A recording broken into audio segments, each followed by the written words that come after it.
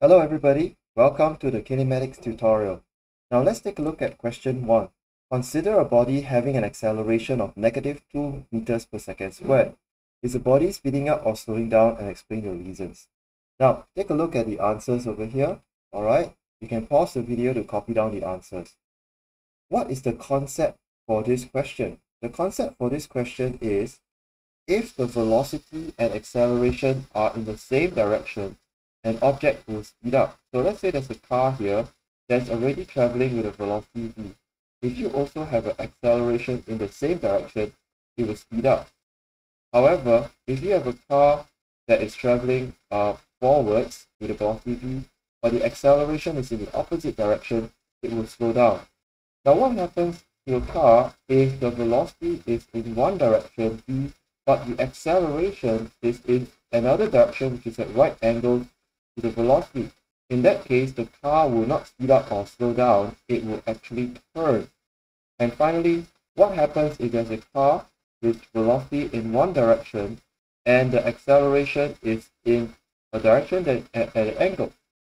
Now this car will actually turn and also slow down. So you can see that the direction of the acceleration has one of two effects. You can speed it up, you can slow it down, or you can change the direction. So you can change the speed or the direction.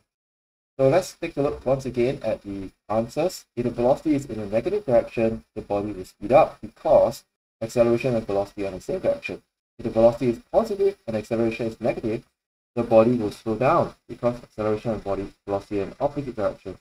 If the body is originally at rest, then of course the body will speed up in the direction of the acceleration. Let's move on to question 2. Now let's move on to question 2.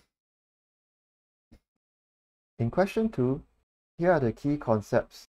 The key concept is the relationship between the displacement, velocity, and acceleration. You see, the gradient of the displacement time graph will give you the velocity time graph, and the gradient of the velocity time graph will give you acceleration. Now, the area under the acceleration time graph will not give you velocity, the area gives you the change in velocity.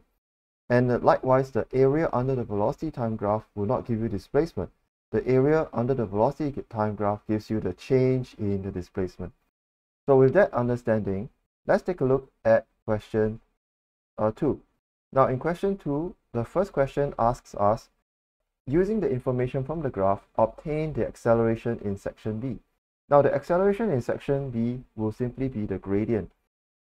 So to obtain the gradient, what we'll do is that we'll take the y value here, 20, 30, right? And then we'll compare it to the y value here. So the gradient will be 30 minus 15 over 20 minus 10. And so that would give us 1.5. And so the acceleration will then be 1.5 meters per second squared. Right, let's move on to the next question. The next question is the velocity at 17 seconds from the start.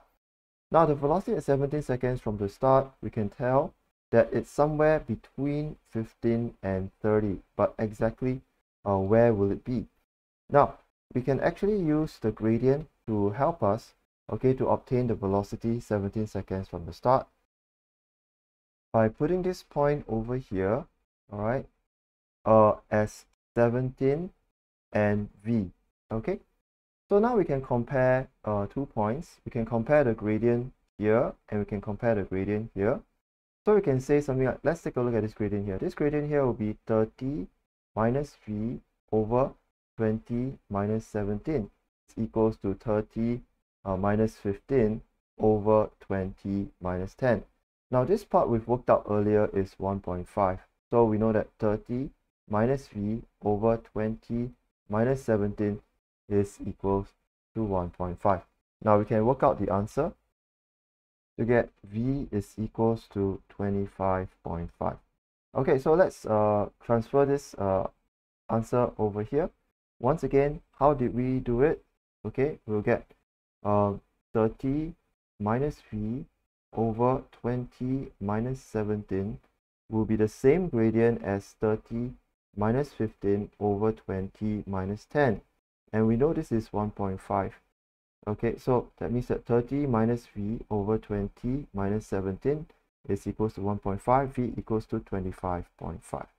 Now there is an alternative way to do this, which is using the the kinematic equations, where v equals to u plus at. Now, so we want to find the final value of v, all right? And so the initial speed that we started at will be 15, all right? And the final speed will be v. So you can write down the initial speed that we started at is 15. The acceleration is 1.5. Okay, what about the time? Okay, for 17 seconds. Now the time for 17 seconds is a increase of 7 seconds from the start. All right, so that will be, the time will be 7 seconds, which is 17 minus 10. All right, so this will also give us 25.5 meters per second. So next, let's go on to the displacement traveled in section B. Now the concept to be used here is that the area of the under the VT graph gives you the change in the displacement. Okay, so and the second concept we need to use here is that the trapezium area is the average of the parallel sides and the base. Okay, so let's take a look at the area in section B. Now the area in section B gives you the change in the displacement, all right?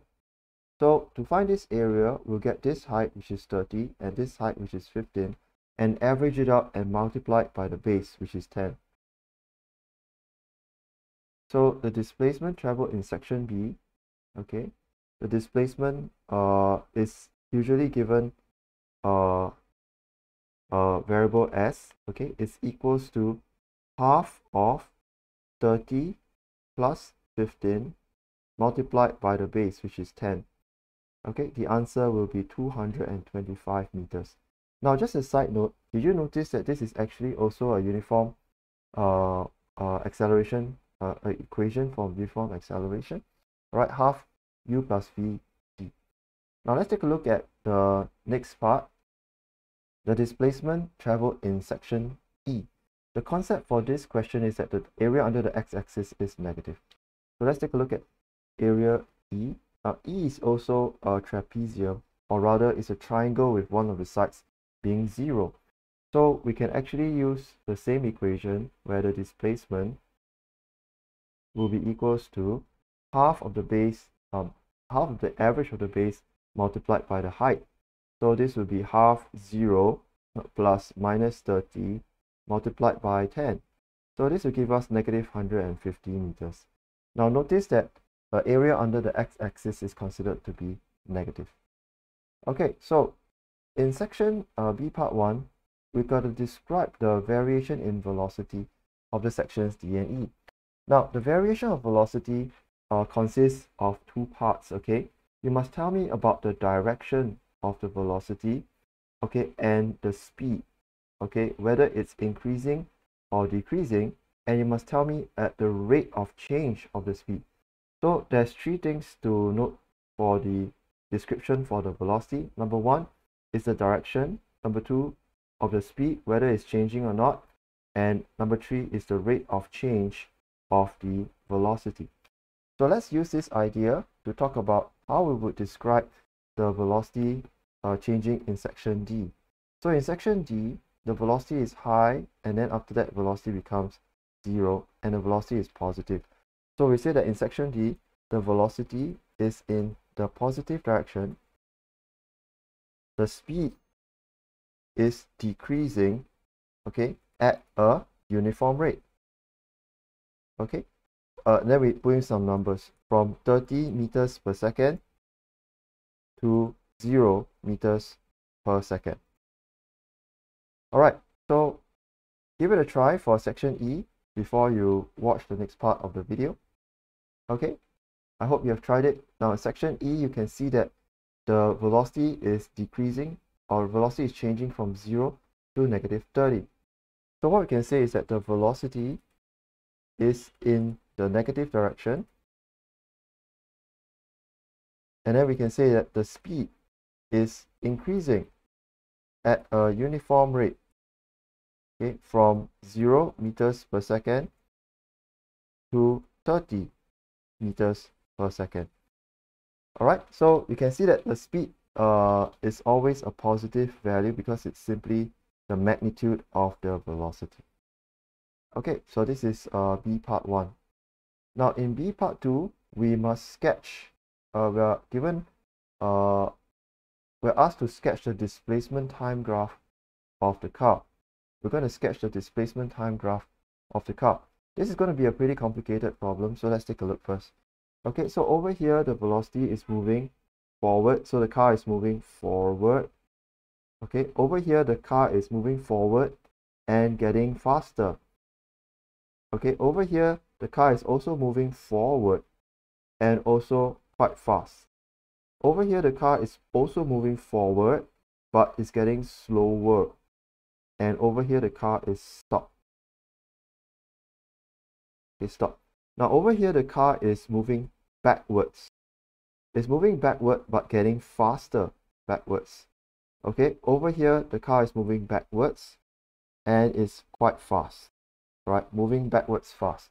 Okay, so how are we going to put all this on the displacement time graph? Okay, so for part A, the car starts at 0, all right, starts at 0, and it's already moving at 15. So what we're going to do is we're going to draw a straight line over here. Sorry, we draw a straight line over here like that. Okay. Right. So this is going to be a straight line. And then after that, it's going to get faster. So from here, it's going to get faster like that. Okay. And then it's going to be moving very fast. So this is also a straight line. Okay. So apologies, my curve is not very nice. All right. This is also a straight line. Then after that, it's going to slow down, and then it's going to stop. So it's going to slow down and it's going to stop. Now, when you stop, it means that the displacement is neither increasing nor decreasing. And then after that, it's going to go backwards faster. Okay, it's going to go backwards faster. This graph should be symmetrical around here. And then it's going to go backwards very fast. All right, so this is what it's going to look like. Okay, so this will be the displacement time graph of the car. So you can see that over here it's moving forward. Over here it's moving forward. Over here it's also moving forward, but it's getting slower. Then over here it's moving back. Then over here it's moving back. Okay, so this is the displacement. What about the distance? Okay, what about the distance?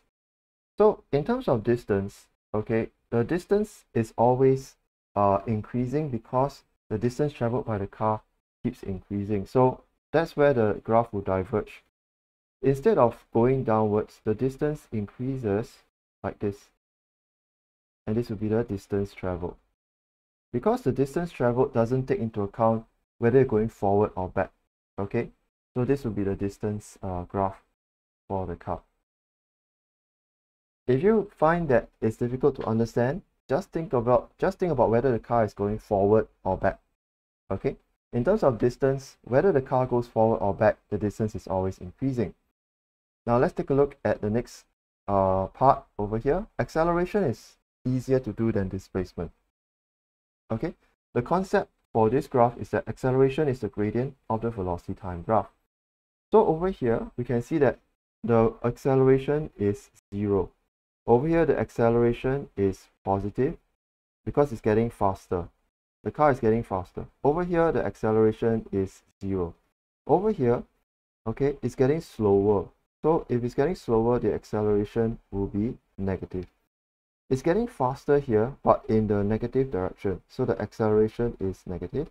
And over here, the acceleration is 0 because the car is not getting faster or slow. Okay, so how do we draw the acceleration time graph? Right, so we have actually worked out some values from before. We worked out some values from before, so we should mark down the values on the graph if we have them. For part B, we worked out the acceleration is 1.5 meters per second squared.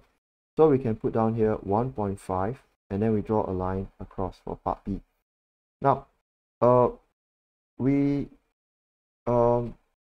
we didn't work out the acceleration for this part, okay, but we can do so easily if we want to.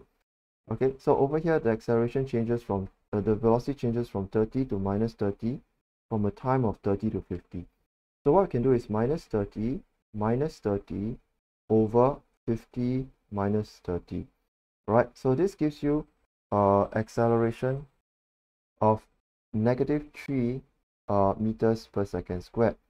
So over here is -15, but for segments D and E is over here, we put this as -3. Okay, so we draw a dotted line across to show that these 2 points are connected, -3.0.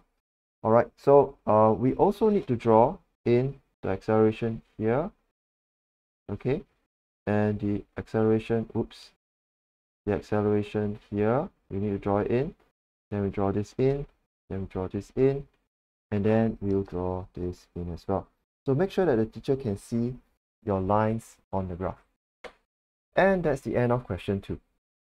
Now let's take a look at question 3. A smooth ball is thrown vertically upwards with speed 10 meters per second on Earth from a height above the ground. It hits the ground after 3 seconds. Assume air resistance is negligible. So what we need to do is sketch a velocity time graph in the axis below for the motion just after it has left the thrower's hand and before it hits the ground. We don't really know where it started and we don't really know where it ended. Okay, but we can draw the motion like this. So over here, here's a person, here's the ball goes up and then it goes down. So we notice a couple of things. All right. Number one, for kinematics question, we are only concerned with after the ball leaves the hand and before the ball hits the ground. So actually we can remove the person, okay? And so, excuse me. So this is the part of the problem that we are interested in. Next, the vertical velocity at the top of the path is 0. So the vertical velocity will be 0.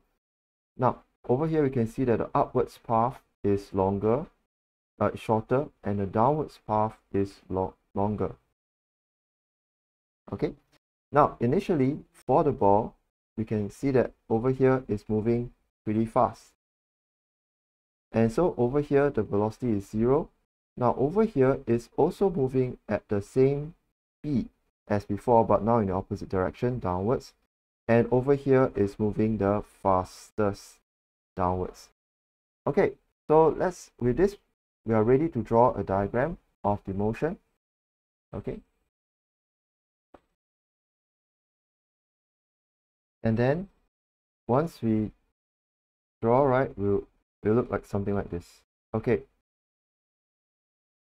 Right, so this part that I've drawn right now is the ball going from here to here. So this is A, this is B, this is C, and this is D.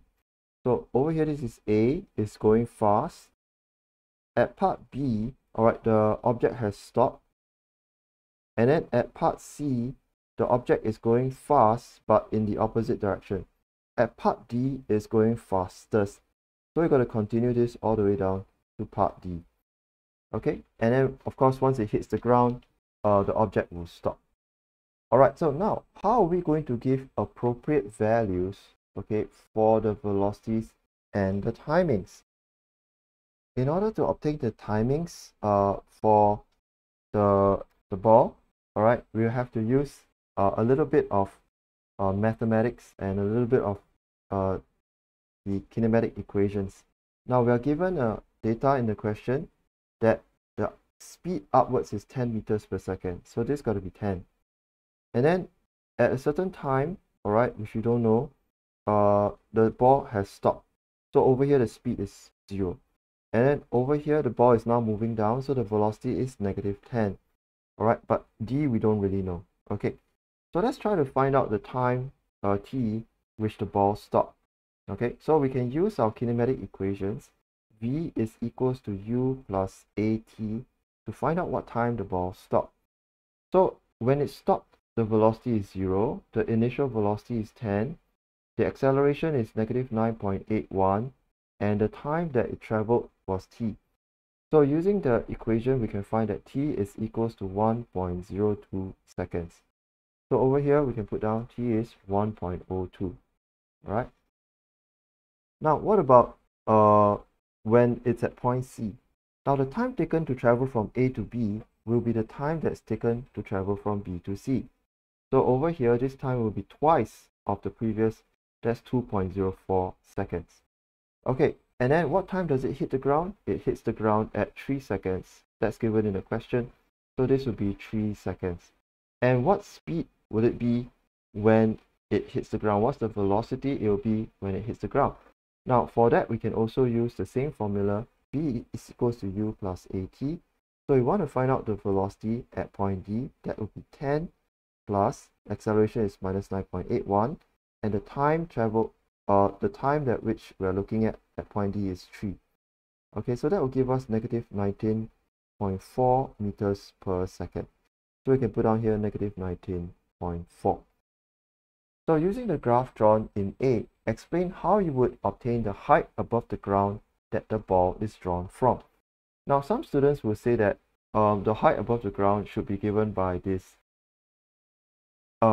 area, but that is the wrong area. The reason being that the height above the ground is this value, height above the ground. However, the area that I've shaded here is this value, the upwards trajectory of the ball only. Okay, so in order to find out what's the height above the ground,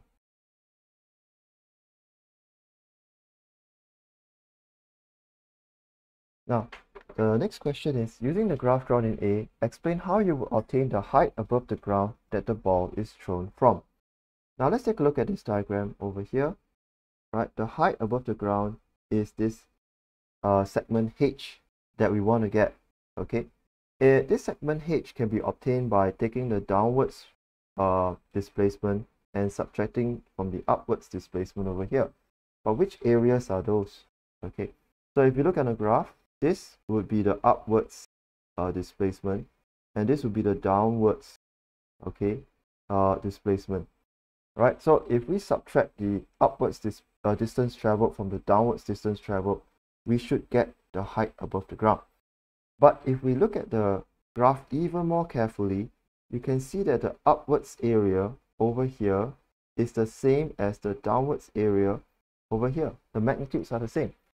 So this means that this area over here will be equals to H. Okay, so once again, the logic is as follows. The height above the ground will be the downwards distance traveled, subtract the upwards distance traveled. Now the downwards distance traveled is this entire big triangle under the x-axis, and the upwards distance traveled is this area above the x-axis. Right, however, if you inspect this area over here, based on symmetry, this area is the same as this area. So that means that this area which is not subtracted is equal to H. So using the graph drawn in A, explain how you obtain the height above the ground that the ball is drawn from. So we'll say that the height above the ground is equal to the downwards, okay, distance traveled, okay, minus the upwards distance traveled. Okay, and so that will be equal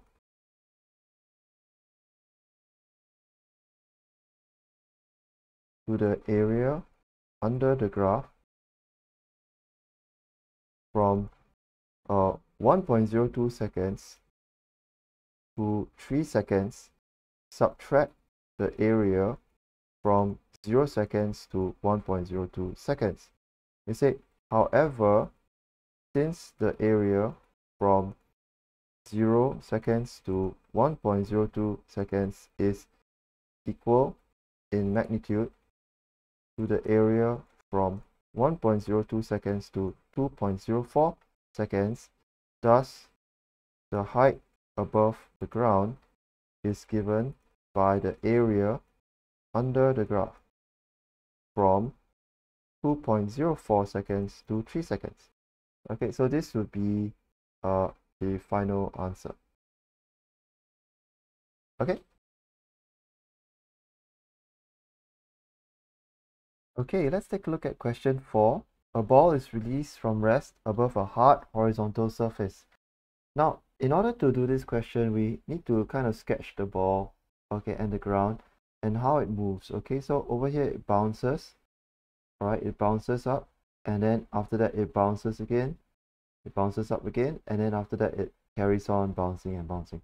Okay, so at the start it's over here, right? So that means that when the ball is dropped, this is where it starts at the top of its trajectory, at the top of its path. And then when it bounces, its velocity changes from here to here immediately. That means that this point over here is when it bounces. Alright?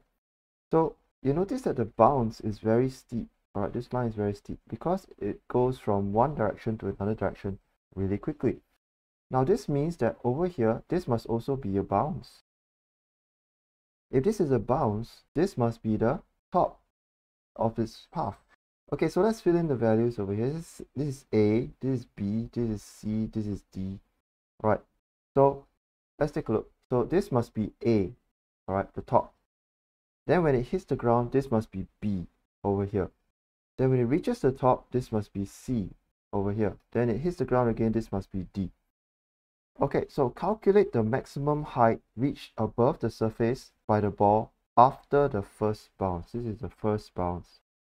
And this is C, this is the top. So actually the question is asking for what is the height reached above the surface by the ball after the first bounce. That means between the bounce B and C. So let's take a look at the graph over here. Between the bounce B and the top C, what is the height reached by the ball? We know that the area under the graph is the change of displacement of the ball. So definitely the maximum height reached by the ball will be this area over here. Okay. Now, why is the graph so funny? How come the ball is going down? How come the ball is going down, but the velocity seems to be going up, increasing?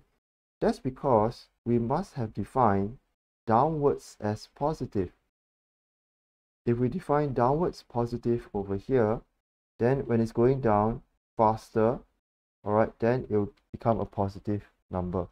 Well, in any case, let's take a look at how to calculate the height reached by the ground, or by the ball. Okay, so the height reached above the surface of the ball after the first bounce would be the area under the graph, okay, from 1.0 to 1.8 seconds. All right, and we can actually fill in the area over here. Okay, so that would be half of the base 1.8 minus 1.0 multiplied by the height, which is -8. Okay, and this is going to give us a -3.2 meters. So if the area under the graph is -3.2 meters, that means the height of the ball above the ground, okay, at the top after the first bounce will be equals to 3.2 meters. Okay, so refer to page 24 of your lecture notes. Compare the velocity time graph for a bouncing ball in the notes with the graph above. And state a difference between the two graphs and what is the reason for this difference. Now, for your convenience, I've reproduced the two graphs over here. This is from your lecture notes, and this is the lower one is from the tutorial. Okay, so the first thing we notice is that when the ball is released, the velocity goes negative instead. But over here, when the ball is released, the velocity becomes positive instead. So what we can say is that when the ball is released, okay, the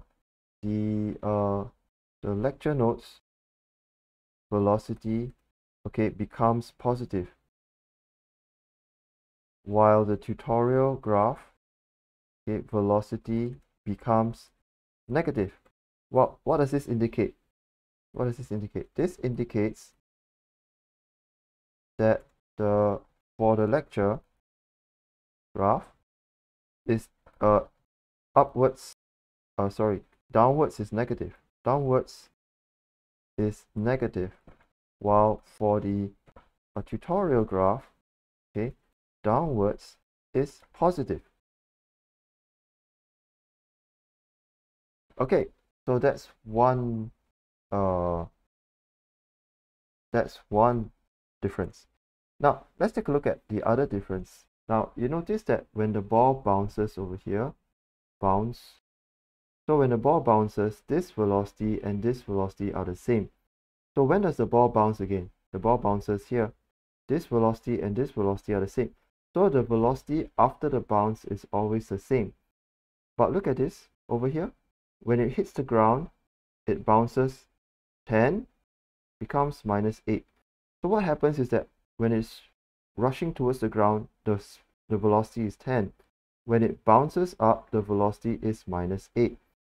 And then when it hits the ground again the next time, the velocity will be 8. But when it bounces up, the velocity is actually, oops, sorry, I think you can't see. So let me repeat that. Now what this graph shows is that when the ball hits the ground for the first time, the velocity is 10. But then when it comes up, the velocity is -8. So there's some loss of speed. So when it hits the ground again, the velocity is 8. When it bounces up, the new velocity is -5. Okay, so whereas for the lecture notes, the velocity is always the same whenever after hitting the ground. So what we can say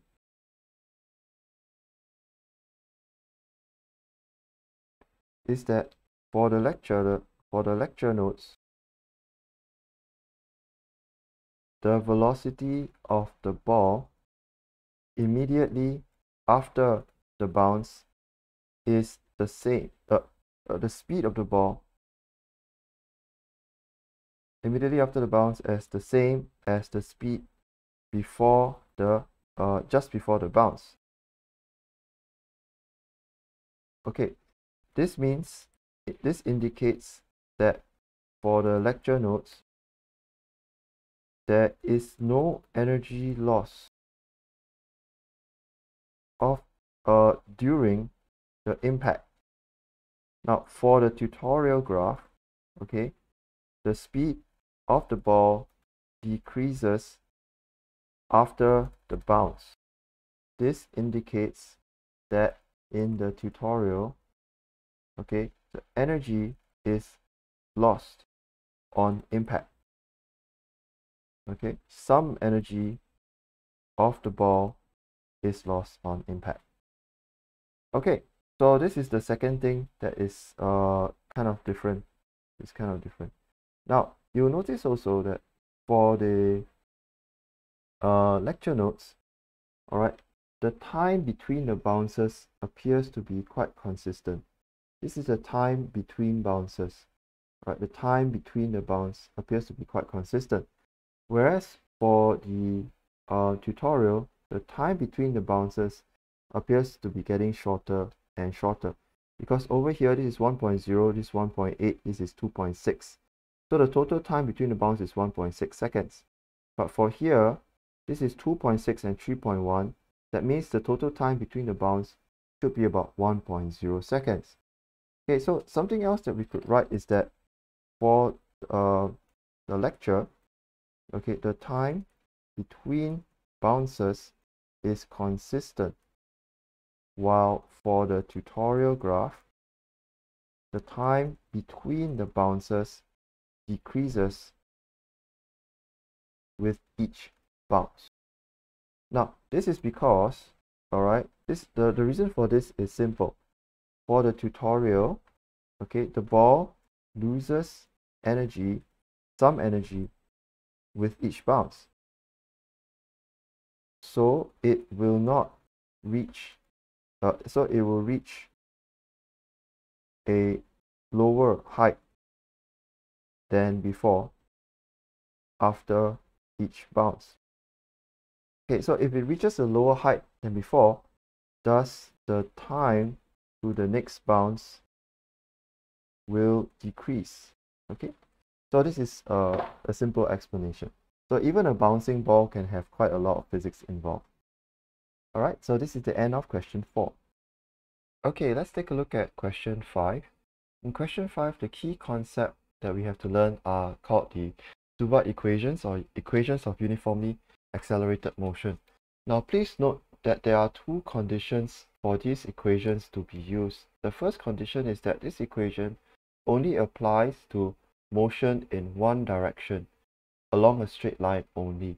And number two, these equations can only be used if the acceleration is constant. Now let's take a look at the Stewart equations. There are actually four equations, S, V, and V squared. But did you notice that each of these equations is missing one variable? Alright, so S is missing, the first equation is missing V, so V does not appear at all in the equation. The second equation, acceleration, does not appear in the second equation. The third equation, displacement, does not appear, and the fourth equation, time, does not appear. So the Stewart equations are so named because there are five variables in the equations. The first one is the displacement, the final displacement. The second one is the initial speed, final speed, acceleration, and time. So step one will be to write down all the data for the question. Note that only 3 data points are required to solve the question. Then once that's done, we'll choose the equation that has the same missing variable. So let's take a look at the question over here. A stationary hot air balloon is 21 meters above the ground when a package is released from the balloon.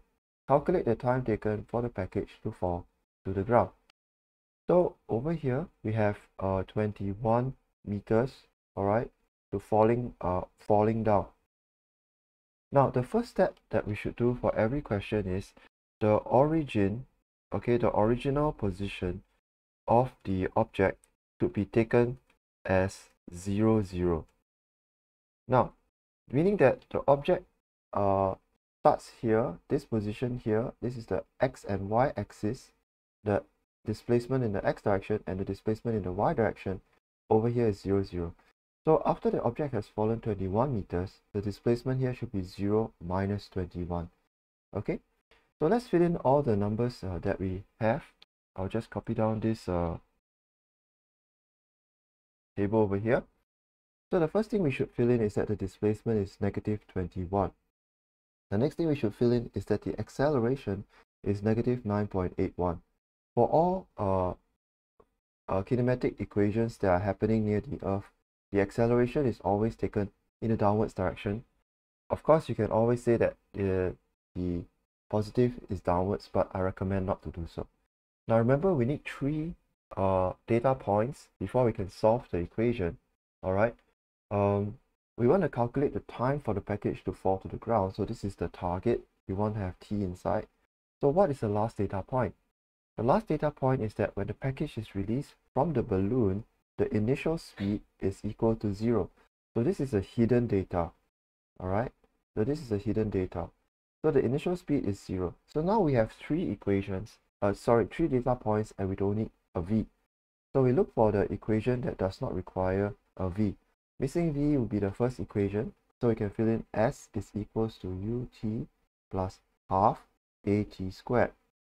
So we fill in negative 21 is equals to, because u is 0, so this has no value over here, 0 plus half negative 9.81 t squared. Alright, so we can work out the equation that t is equals to 2.07 seconds. Next, calculate the speed of the package just before it hits the ground. Now we can do the Stewart equation again. Alright, now we have almost all the data points, so we can write negative 21, 0. We want to know the speed of the package just before it hits the ground, and the time is 2.07 seconds. So when all the variables are available, we can use the simplest equation. The simplest equation will be v equals to u plus at. Alright, so v is what we want to find. U is 0, a is negative 9.81, and time is 2.07 seconds. So it turns out that the velocity will be equals to negative 20.3 meters per second. Now remember, velocity comprises speed and direction. So the speed is always a positive value. The speed will be the magnitude of the velocity, which is 20.3 meters per second. Now the hot air balloon is now traveling vertically upwards at a constant speed of 5 meters per second. When it's 30 meters above the ground, a second package is released from the balloon. So the hot air balloon and the package is now traveling upwards at 5 meters per second. Now when the package is released 30 meters from the ground, its path will not be just straight down like that. No, its path, it will actually have some of its original velocity, and so its path will go up and then down. Alright, so this is how the object will actually move, okay, with a starting velocity of 5 meters per second. So the concept is this: an object launched from a moving vehicle will have an initial velocity. Alright, an object launched from a moving vehicle will have an initial velocity. So let's take a look. Remember, the origin point over here is 0, 0. So the final point over here will be 0, negative 30. In negative 30. So likewise, when we fill in the equation, negative 30, initial speed 5, time taken for the second package to reach the ground, and acceleration negative 9.81. So once again, we don't have v, and the equation which does not have v in it is s equals to ut plus half at squared. So we can fill in the values. Negative 30 is equals to 5t negative 4.905 t squared. So why do I use negative 4.905? Now, the value of half a appears very regularly, so it's quite useful to memorize this figure. So using a calculator to solve this quadratic equation, we get t is 3.03 seconds or negative 2.02 seconds. We reject the negative timing, so that's the value of t. Calculate the speed of the second package just before it hits the ground. So once again, this is a very simple solution. We have minus 30, 15. We want to know this. Then we have negative 9.81, and the time is 3.03. So we can use the simplest equation, which is v equals to u plus at. So that will be equals to 15. Sorry, not 15, but 5. So 5 minus 9.81 times 3.03. And this will give us negative 24.8 meters per second. So the speed would be equals to 24.8 meters per second. Alright, so that's the end of question 5. Let's take a look at question 6. A cricketer throws a ball vertically upwards and catches it 3 seconds later. So neglecting air resistance, calculate the speed with which the ball left his hand. So we can fill in on a Suvat equation some of the variables over here. A is negative 9.81, t is 3.0. We want to find out the speed which the ball left his hand, which is the initial speed. Now, what is the hidden variable? Remember, we need three data points for the Suvat to work. So if we state that the initial position of the ball was 0, 0, then the final position of the ball is 0, 0, meaning that the ball's final displacement is also 0. So we now have got our 3 data points, so we don't need v. So we can look at the equation which doesn't have v. S equals to ut plus half at squared. So now we can put in 0 is equals to u v plus half at squared. So solving this, we get u is equals to 15 meters per second. Next, calculate the maximum height that the ball rose to. Now we can't use the same Suvat because if you draw the second path, you'll find that the shape of the second path is not the same as the first one. So we actually have to redo the entire table again. We can't reuse the table. So now we're going to calculate the maximum height that the ball rose to. This height will be s. So s is the variable we want to find. Now the u is obtained from the previous part, okay? So now we have 2 variables. What is the third hidden variable? Now the third hidden variable is that when the height is maximum, v is equals to 0. So this is the third hidden variable over here. We don't need the time, so we'll choose an equation that does not have time. It will be v squared is equals to u squared plus 2as. So let's fill in the values. 0 is equals to 15 squared plus 2 times of negative 9.81 and s. So S over here will be 11 meters. So that's how to do this question.